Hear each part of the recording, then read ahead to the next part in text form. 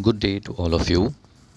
Today I am back with Dispensing Pearl Spectacle lens thickness, and as promised, this is the part 2 on the frame selection.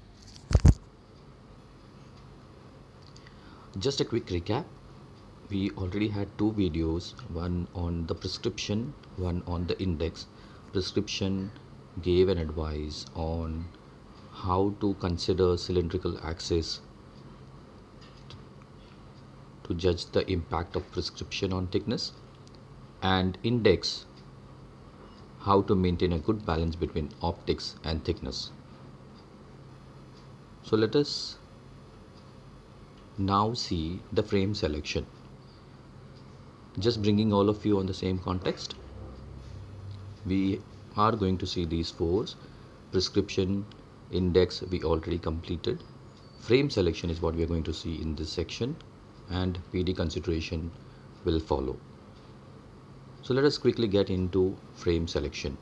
So to keep it very simple, for frame selection, I just want all of you to remember three aspects: frame size, or say diameter, frame shape, and frame type.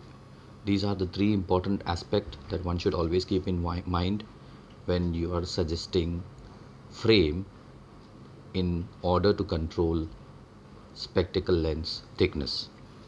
Let us quickly get into frame size. So this is one rule, guys.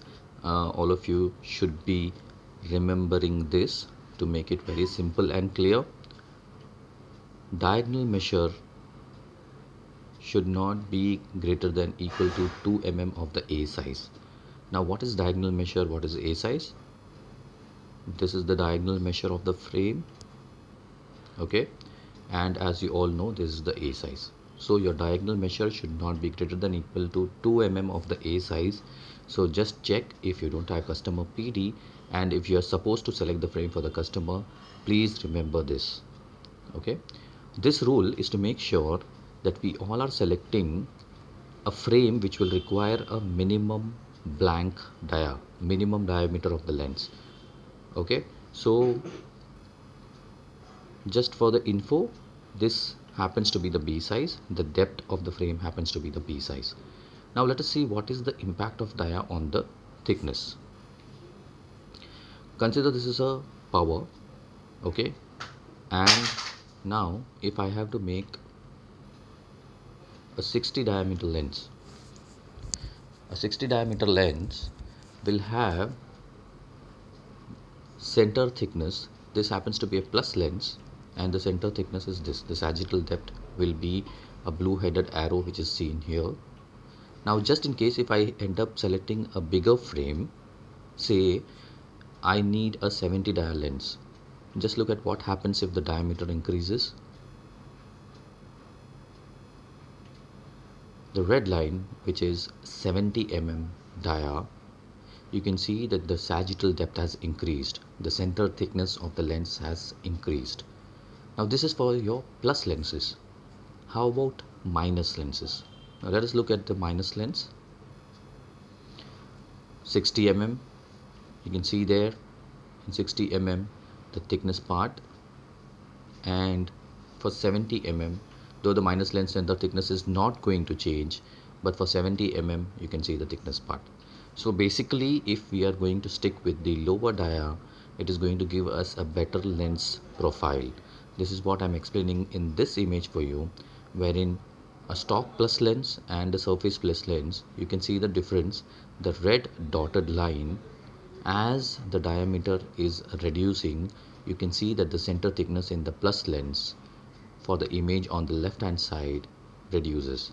Similarly for the minus lens, irrespective of whether I'm giving a bigger dia or a small dia, if the smaller diameter, you can see the red dotted line in the bottommost picture, and the bigger diameter you can see the topmost line below the minus lens which is mentioned there. So the thickness increases if we are going to give a higher diameter. To give a lower diameter, just remember the rule: diagonal measure should not be greater than equal to 2 mm to make sure that the dia required for the selected frame is kept at minimum level. Let us get into frame shape, how the frame shape is going to have an impact on the thickness. I'm taking one frame shape here, and you can see that it is not rounded, it is all straight edged. And you can see, let us do one thing. We will take a lens and then we will first cut the lens on the A size. So you can see the red line which the thickness would come in the frame. Now let us consider the lens and cut it on the B size. So you can see here the red and the blue line which is crossing here.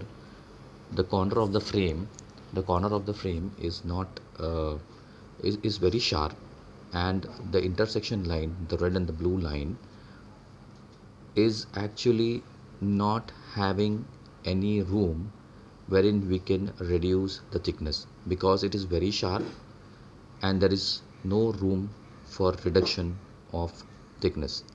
Let us consider a frame which have a rounded edge, something like this, and I'm going to do the same thing. I'm cutting the lens at A size, cutting the lens at the B segment, and now here you can see that the intersection junction has a little yellow triangle. Now this yellow triangle is the key. This will help reduce the thickness at the edges, and this is what is the difference that the rounded edge is going to give. So it is important that when we select the frame shape, it should not have too sharp edges. If it has a rounded edges, it is going to help reduce thickness slightly more, right? Let us understand still in depth. So let us take few frame shapes. Now in this particular demo, you will see that how the shape will impact. N stands for nasal, T stands for temporal. Now this happens to be a shape which has a very sharp edges. So you can see more the sharp edges, there will be more thickness. Now just in case if your edges are rounded, this is the benefit that you will get. A small green triangle that you see at the edges are the areas wherein the thickness will reduce. Now imagine a very old style round frame or an oval frame, which are again picking up market, which are also coming in trend now. You can see the advantage that the oval frame has, right? So a maximum thickness can be reduced if we are going with a frame which has more rounded edges, especially on the temple side. So just remember this, round edges at the temple is going to make life easy. Selecting shapes of round edges at the temple is going to be very useful for all of us. Going ahead, let us see the third important point, which was frame type. As all of us know, plastic has a broader rim, so plastic will actually hide more thickness, right? Plastic full frame will hide maximum thickness of the lens. Metal on the other hand will help reduce the thickness, but this thickness is going to be only minimum. Only minimum thickness will be hidden by the metal frame. We'll see an example of plastic full frame, metal full frame. Now when it comes to rimless, you all know that rimless is a complete lens which is visible. A complete thickness profile will be visible, and we have to be very careful when selecting the rimless frame, because at times if the lens thickness is too much at the edges, it will be difficult for us to punch hole, ensure that the fittings are correct. Supra and half rim frame, supra or the half rim frame, again the top portion of the frame will help hide some amount of thickness, but the bottom part of the lens will be open and the complete thickness would be visible. So let us see the example. Here I have one example of a full metal frame. You can see the thickness for yourself. Now if we have a plastic frame, see how much impactful it is. right? It is hiding half of the thickness, and that is why we have to be very careful and select frame which would complement, especially the frame type which would complement the thickness.